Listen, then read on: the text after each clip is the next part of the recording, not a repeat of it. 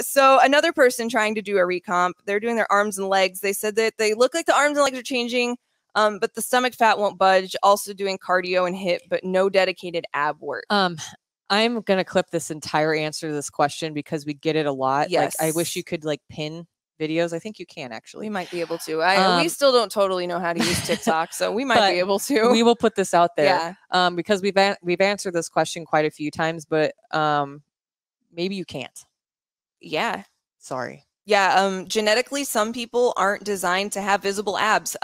So this is a really, really niche like example, but the person I think of when I think of like non-traditional like abs, Glenn Danzig. Glenn Danzig from the Misfits is very barrel chested. So he's like, he doesn't have a lot of body fat, but he doesn't have the traditional flat stomach six pack because he's not built that way. Yeah. If you don't know who Glenn Danzig is, I'm really sorry. You should go listen. We'll just post a picture of Glenn Danzig. Mother. But there are also questions that have to be answered too. Yeah. Like, have you had a child? Do you have ovaries? Because that's going to be a big difference maker too. If you do have ovaries, your body is going to hold on to a little bit more fat in your midsection because it is padded for that reason. Because ovaries make babies and you're supposed to protect them when they're in your body. So if you do have ovaries, your body does have a little bit more adipose tissue on the front side and the backs and sides of your midsection towards the bottom by your butt.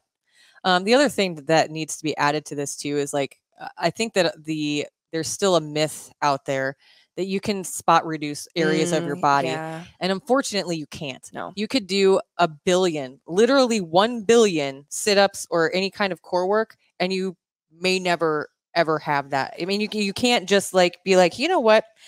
I'm only going to work out and do core exercises. Yeah. Outside of having a cosmetic procedure done, you can't spot reduce fat. No, you can't.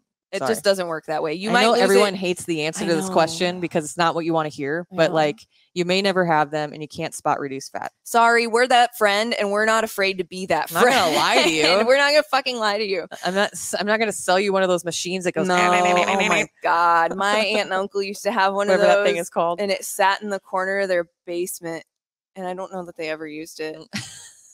It just gathered more and more dust every time I went over to their house.